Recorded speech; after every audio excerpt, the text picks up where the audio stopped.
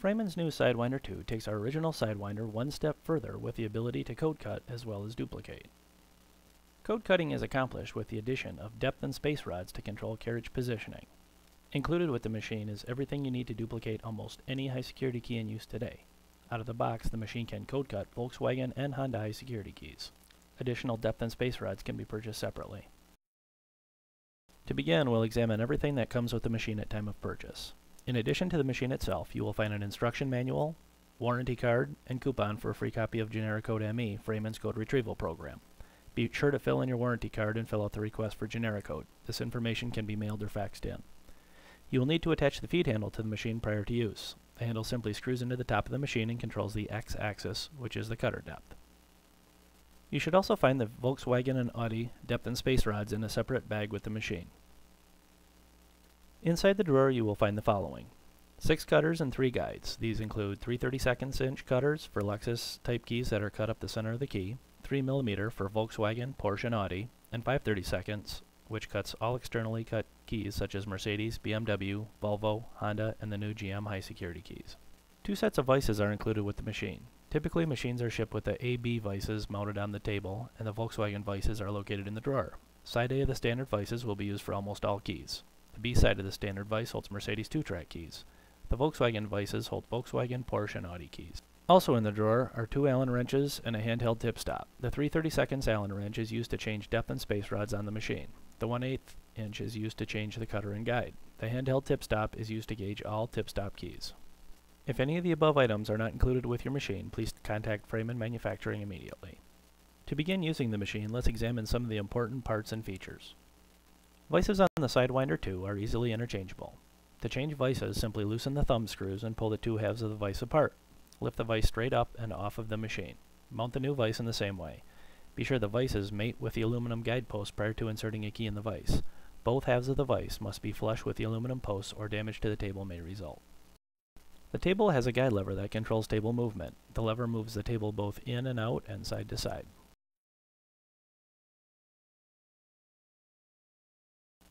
The left collet holds the guide. When changing guides, insert the guide into the collet and push it up all the way until it bottoms out. Tighten the Allen screw with a 1/8 inch Allen wrench. The right collet holds the cutter. We will cover aligning the cutter and guide in a few moments. At the top left side of the machine is the guide dial. The dial detents in the set position. The dial should be on set whenever you are aligning the cutter and guide. On the left side of the assembly is the guide lock knob. When engaged, the knob will hold the guide in a raised position used for duplicating a key. In the front of the machine is the cutter head clamp nut. When engaged, the clamp nut will hold the entire cutter head assembly in the cutting position. On the right side of the machine is the feed handle. The feed handle is used to raise and lower the cutter head assembly. The power switch is located to the right and behind the key vices. We recommend that you unplug the machine anytime you change cutters, vices, or guides to prevent inadvertently turning on the machine. In the front and to the right of the machine you will find the rod lock knobs. When engaged, the lock knobs turn the Sidewinder 2 into a code cutting machine. Engaging the knobs requires only screwing in the knob.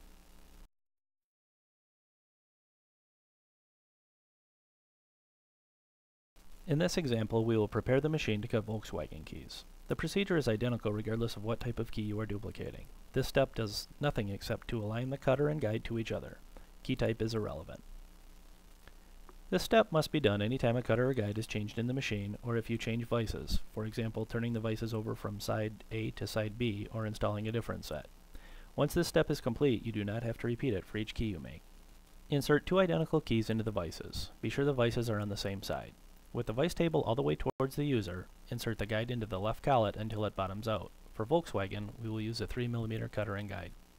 Tighten the Allen screw to secure the guide in place. Be sure that the depth adjusting knob is on set, the cutter head clamp nut is loosened, and the guide lock knob is loosened. Insert the cutter into the right collet, but do not tighten it. Slide the vice table under the cutter and guide so that the blank keys are positioned directly below the cutter and guide. Allow the cutter to drop down onto the surface of the key blank. Next, pull down on the spindle lever until the guide is completely compressed. There should be no up-down movement to the guide if it is fully compressed. While the guide is being compressed, you should be able to see the cutter being pushed up into its collet. With the spindle lever pulled down completely, tighten the cutter head clamp nut. This will hold the cutter head assembly in the lowered position, and you can remove your hand from the spindle lever. Check the guide once again to make sure there is no up-down travel. Next, tighten the cutter with a 1/8 inch Allen wrench provided in the drawer. The cutter and guide are now calibrated properly to each other.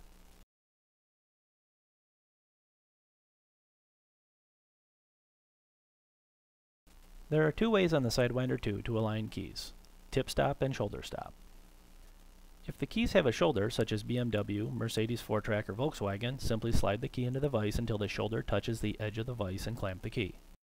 If the key has no shoulder, such as Honda, use the handheld tip stop, holding it flat against the end of the vise. Slide the key up to the stop and clamp the vise. In either case, be sure that the vices are clear of key shavings, and you will hold the key flat in the vise.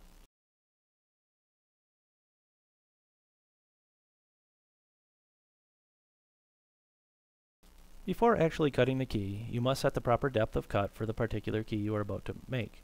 This is done without a key in the right side vise. Also, if you are cutting several copies of the same kind of key, you do not have to repeat this step for each key. We will be cutting a Volkswagen key in the next step, so a 3mm cutter and guide are being used in this example. Loosen the cutter head clamp nut, guide lock knob, and be sure the depth adjusting knob is indicating set. Insert the pattern key into the left vise and lock it into place. The key must be positioned flat in the vise. Position the cutout portion of the pattern key under the guide and pull down on the spindle lever until the guide contacts the key. Continue downward pressure until the guide shaft bottoms out and the downward movement of the spindle lever stops. Do not use excessive pressure. This step is critical. You must set the proper cut depth for this particular style of key. While maintaining pressure on the spindle lever, tighten the cutter head clamp nut to fix the cutting head of the machine into place. You can now relax pressure on the spindle lever. It should remain in the lower position. As a check, the cutter and guide should visually be at the same depth, and the guide should have no up-down travel to it. Also, the guide is pressing down on the pattern key, and smooth movement of the table would be difficult. This will be taken care of in the next two steps. Turn the depth adjusting knob to the 10 position. You should feel a detent at this position. This adds 10 thousandths of clearance between the guide collet and depth screw. You will not see any movement of the guide in this step, however. Lift up on the guide until it stops. You should notice a very slight upward movement of the guide, which is 10 thousandths of travel. Hold the guide in this position with your right hand and tighten the guide lock knob. This will hold the guide in the upper position. You should now be able to move the table back and forth without any resistance. Insert the blank to be cut into the right vise and tighten it into place. You are now ready to cut the key.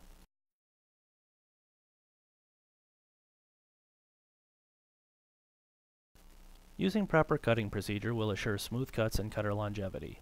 Determine what type of key you are cutting from the illustrations and follow the cut direction as shown. The 4-track type key is used on some Mercedes-Benz and BMW models, as well as the new Honda key. This type of key has cuts on the left and right side as the key is laying flat, as well as both the top and bottom side of the key. All keys in use today are the convenience type, which means that the cuts on the top and the bottom side of the key are the same. Cuts on the left and right side of the key, however, are different. The 2-track key is the most common of the side milled keys. The bitting is along only one edge of the blade, either the left or the right when looking from the bow to the tip. The key is a convenience type, having the same cuts on both sides of the key. Although spacing and depths may vary from one manufacturer to the next, the duplicating procedure is the same. If the bitting is on the right side, again, looking from bow to tip, begin at the shoulder or just before the first cut nearest the bow. If the bitting is on the left side, begin at the tip of the key and work toward the head of the key. The internal type key has cuts up the center of the key. Due to the smaller cutter size required, it is important to minimize cutter chatter and vibration, as it will easily chip the teeth of the smaller cutter. Use a firm hand when beginning the cuts on this type of key, and try to begin your cutting from an edge of the key that has no cuts, as opposed to running the cutter into a cut portion with nothing to hold pressure against. When cutting this type of key, begin from the tip on the right side of the key. Feed along the right side from tip to bow, then reverse for the left side.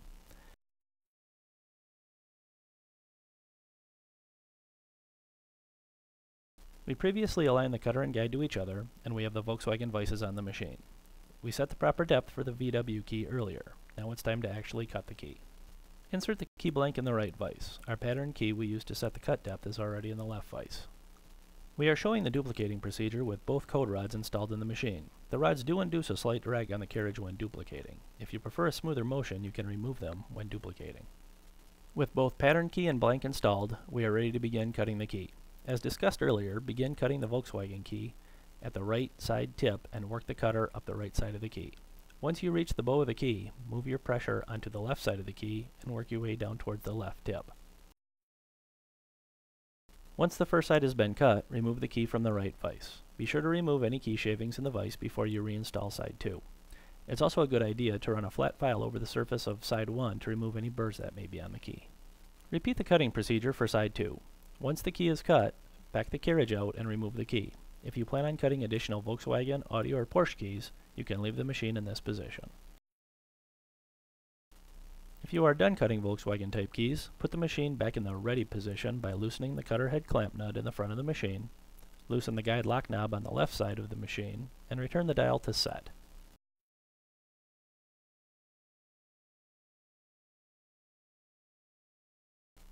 The Sidewinder 2 makes code cutting a high security key a simple procedure. Please note that care must be taken when code cutting, as the user needs to plan ahead for the next cut at all times. The Sidewinder 2 replicates a laser type cut on the key when used properly, as opposed to a plunge cut. Using a laser type cut removes the peaks in between cuts and assures a smoother working key. Never cut a key using a plunge cut on the Sidewinder 2. Doing so can result in a key that becomes stuck in a lock. We will cover code cutting both a Volkswagen and Honda key momentarily. If you purchase additional kits for the machine to cut other key types, please be sure to thoroughly read the instructions, as each kit will have its own particulars to generate a key. All kits will come with a depth and space rod, as well as a setup key. The setup key is used for a variety of purposes. All setup keys are cut to number 1 depths along the entire key. The setup key will also have a deep cut in one position, listed in the instructions with the kit. If your depth or space rods ever require adjustment, the setup key will be used to realign the machine. The setup key is also used to set the proper cut depth for the key. Last, the setup key has the proper tip cuts that must be traced onto the key for proper operation. We suggest that you use the setup key to cut all number 1 cuts onto whatever type of key you intend to code cut and trace the tip cut onto the key as well. Use the duplicating procedure discussed earlier to prep your key blanks so they are ready when needed. You can also cut the tip cuts onto the key after the code cutting is done if you prefer. We discussed planning ahead for the next cut earlier. When cutting keys on the Sidewinder 2, you will always set the machine for the shallowest cut to start, position the key properly with the space rod, then cut your first depth. If your next cut is deeper than the one you just cut, you will always turn the space rod first, then turn to the deeper depth. If the next cut is shallower than the one you just cut, you will always turn the depth rod first, then turn to the next space. If this procedure is not followed on every cut, you will miscut a key. Let's cut a Volkswagen key to put this procedure into perspective. To start, we'll trace the number 1 cuts onto our blank, set the proper depth for the cut, and clear out our tip cuts. Insert the setup key into the left vise and set the cutter depth for duplicating as we covered earlier. Insert the blank into the right vise and copy the setup key onto the blank. Repeat this for both sides of the key. We now have a Volkswagen key with number 1 cuts on both sides and the proper tip cut. Remove the setup key from the machine. Next, we will engage the depth and space rods. Tighten both thumb screws completely, then back them off about 1/2 turn. Rotate the depth and space rods until you feel each stop engage. When engaged properly, you will see and feel the carriage snap from one depth or space to the next. You may need to rotate the rod to get the stop to engage. Turn the depth rod to the shallowest depth, in this case a number 1. The space rod has a detent in the key load position that is about 1 inch away from the cutter and guide. With the depth set for a number 1 cut, turn on the machine and turn the space cam to move the key into the cutter. With our number 1 cuts already made, the cutter should ride up the channel that we just cut with our setup key. We recommend using your left hand to help the carriage move into the cutter as you position it. It is normal to remove a small amount of material as the key goes towards the bow. Stop turning the space cam once you reach the first cut at the bow of the key. You may also wish to remove the feed handle from the machine when code cutting to minimize drag on the carriage. The cuts on our sample key will be 1, 2, 4, 4, 4, 2, 2, 1. The machine is now in the first position, and we already have a number 1 cut on the key. Since our next cut is deeper, we will space to the second position and turn our depth rod to a number 2 cut. When turning the rods, use a smooth motion. Our 3rd, 4th, and 5th cuts are all number 4 depths, which are deeper than our current cut. we will turn the space rod to the 3rd position, then turn the depth rod to a number 4 cut. Next, turn the space rod to the 4th, then 5th position to make 3 number 4 cuts in a row on the key. The 6th cut on the key is shallower, so we must turn the depth rod to a number 2 depth prior to spacing to our next position. If this is not done, we would move into the 6th position at a number 4 depth, rendering our key useless. With the depth set at a number 2, turn the space rod to the 6th position. Our next cut is also a number 2 cut, so we will turn our space rod to the 7th position. Our last cut is a shallower number 1 cut, so we will turn the depth rod to a number 1 and then space over to make the last cut. Always run out the last cut on your key regardless of depth. If the last cut is a number 1 or a number 4 cut, turn the space cam until you reach the key loading position. This will assure smooth lock movement. Repeat this procedure for side 2. Once the key is finished, you should visually inspect it. There should be no severe edges to any of the cuts that would allow a tumbler to become trapped in the key, and the tip cut must be proper. If any part of the key does not look correct, use a flat file to smooth the edges of the cut. Improperly cut keys, as mentioned before, can become trapped in a lock requiring replacement. Never force a key into a lock. Next, we will originate a Honda key on the machine. We will need to change the code rods from Volkswagen to Honda. Changing the rods takes about 1 minute. Prior to changing rods, remove the Allen screws from the table with a 3/32 Allen wrench. To change the spacing rod, pull the carriage forward and insert the wrench into the small hole in the lower table. You can find the correct position by looking into the hole and rotating the space rod. Once the hole is located, insert the wrench and unscrew the rod. Replace the rod with the Honda space rod and tighten.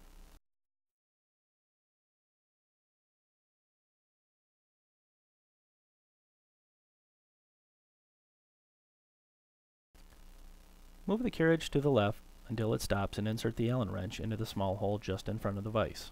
Again, rotating the depth rod until the wrench falls into the locked position. Unscrew the rod and replace it with the Honda depth rod. Once again, hand tightening.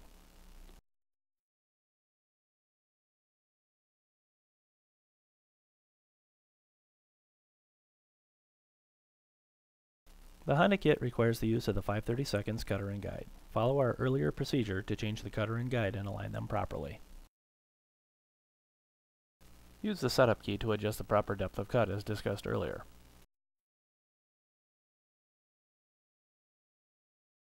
Use the handheld tip stop to align the key and turn the machine on. After engaging the depth and space rods, we will turn the depth rod to a number 1 depth on the right side and turn the space rod to the number 1 position at the head of the key. Our first depth is a number 4, so we will need to rotate the depth rod to number 4. Next, we will space to the next position and turn the depth rod to a number 5 cut. Our adjacent cut is a number 1 depth, so we must first turn the depth rod to number 1, then space to the 3rd cut. Space again to the number 4 position. The next 2 cuts are number 3 depths.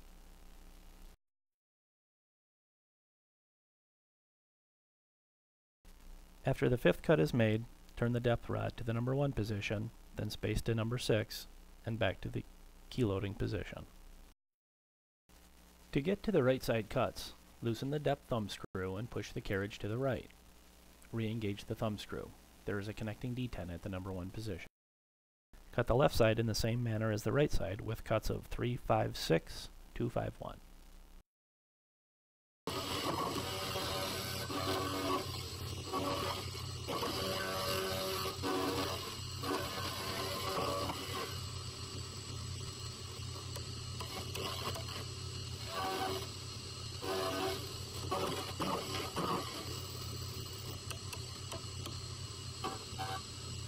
You can now turn the key over and repeat the procedure for side 2. If you feel you need to adjust your code rods, or anytime you purchase an additional kit for the Sidewinder 2, adjust the machine by doing the following. In this case, we will show alignment procedure for the Honda depth and space rods. Insert the proper guide in the right collet. When adjusting the rods, always use the guide as opposed to the cutter to set up the machine. Insert the setup key into the right vise and tip stop it using the handheld tip stop. Bring the guide down into the cutout portion of the key and fully compress it. Lock the guide into place with the cutter head clamp nut. On the Honda setup key, the 4th space position has a number 6 cut. All other cuts are number 1 depths. All setup keys will typically have the deepest cut in the 4th position to assist in setting the spacing. Instructions with each kit will detail the actual depth of the cut and position if different from standard. Engage the depth rod by turning the thumb screw. Turn the rod to the number 1 depth position. Use the 3/32 Allen wrench to loosen both Allen screws next to the knob. Insert a flat screwdriver into the end of the knob. Turning the screw in the end of the rod adjusts the left-right position of the guide. The goal is to move the guide so that it just makes contact with the edge of the key. It may be helpful to turn the machine on, which will make it easier to hear when contact is made. Once you have the rod positioned properly, tighten the 2 Allen screws.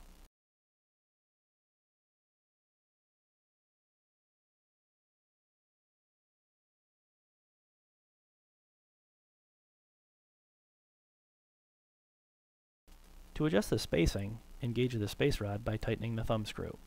Rotate the space rod until the D10 engages the rod and turn the rod to the number 4 space position. Turn the depth rod to the deepest position, in this case a number 6. The goal is to center the guide in the cut by adjusting the cam as we did with the depth rod. Turn the screwdriver until the guide is centered in the cut. Once you have the cut centered, tighten both Allen screws on the rod. The depth and space rods are designed so that you can remove them from the machine and reinstall them without the need to adjust them each time. If you have dial calipers, the adjustment can also be made by reviewing the depths and spaces, shown in generic code ME, and determining if your machine is cutting properly. We suggest that anytime you originate a key on the Sidewinder 2 that you use only service keys to prevent the chance of miscutting an expensive transponder blank. Once you have originated the service key, duplicate it back onto the transponder key. The Sidewinder 2 includes Framon's unmatched parts, labor, and freight warranty. The machine is fully covered for the first year, including freight to and from Framon.